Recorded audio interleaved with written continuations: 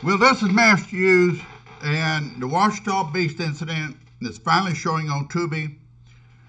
This movie will fool you. It looks like a simple movie, but it's based on a true story. Of course, there's two of the actors. I'm one of them. That's Scott right there in the movie, where we tell the true story of what happened, the Washita Beast incident on a ridge in the wilderness in Arkansas. Now, a lot of people not understand it. There have already been several articles written about this movie coming out and about what happened. Not just me. I've got it here. There are articles. Ganavetta, other agencies have put this video up talking about it, this movie talking about it. Here, give me an example here.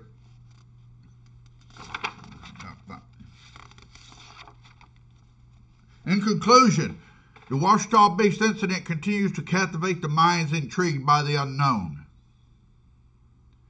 Through exploration of eyewitness accounts, scientific evidence, and environmental factors, we have gained valuable insights to this particular phenomenon.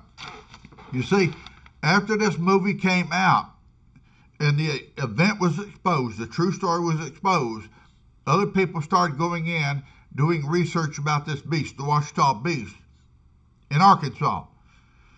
And they've already gathered up information to support this story.